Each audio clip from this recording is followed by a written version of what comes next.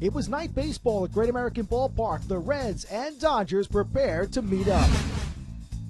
Top of the first, Rafael Furcal gets things started in a good way for the Dodgers with the broken bat single into center field, and the Dodgers are underway. A couple batters later, bases loaded, Casey Blake unloads them. This into the left center field gap. That'll score Furcal, Ethier, and James Loney, and the Dodgers with the early 3-0 lead. Bottom two, Brandon Phillips, solo shot. A home run into left field. It makes it 3-1. The Reds still trail. Same inning now, two batters later, Jay Bruce at the plate, and Bruce is going to get things going for Cincinnati. Here comes through with a big triple. That's right, into the right center field gap. That's going to run all the way up against the wall. Bruce is going to find his way over to third. A run's going to come in to score. That's Scott Rowland, and now the Reds inching back. It's 3-2. Same frame, Homer Bailey now at the plate.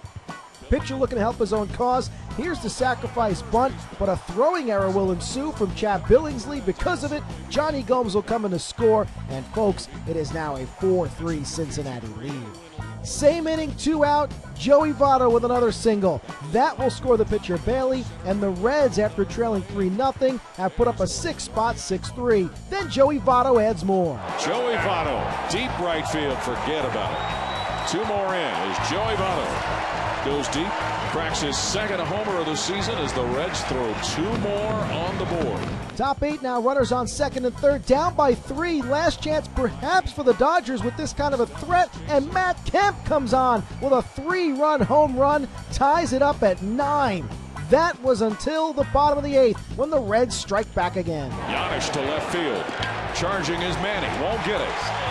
Reds will have a run come to the plate in the place of Jay Bruce. Janish is going to be caught between second and first. There's going to be another run come to the plate as the ball gets dropped at first base. Hernandez scores. So the Reds get 2 and break the tie-up.